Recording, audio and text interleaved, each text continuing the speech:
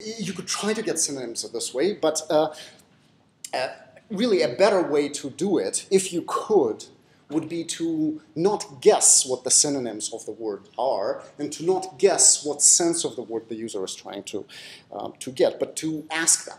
Right? And you can ask them in different ways, and this has been done by the search engines in a couple of different ways. Right? So this is an example from of Yahoo from I guess about 3 or 4 years ago. So when you type squid into Yahoo, it figures out that you are looking for a slightly ambiguous term, and at that point it actually offered you to disambiguate the query. So it asked you, well, so there are many concepts related to your query, so which one do you mean?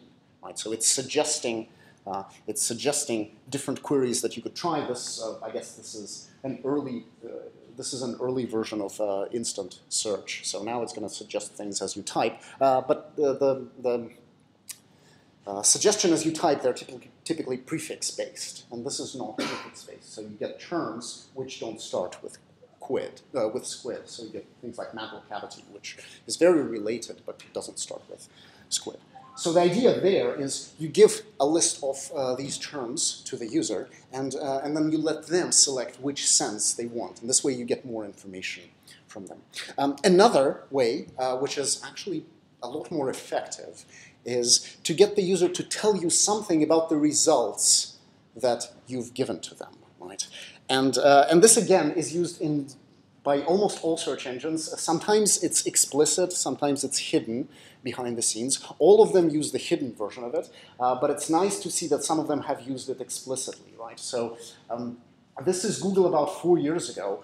Anyone ever used SearchWiki? It was a feature of Google where you could actually propagate the search results up and down. Right?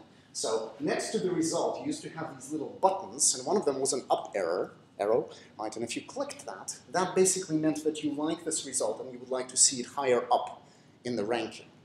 Right? So now, how did Google use that information? That is actually an example of relevance feedback, and that's a large family of algorithms that we're going to talk about now.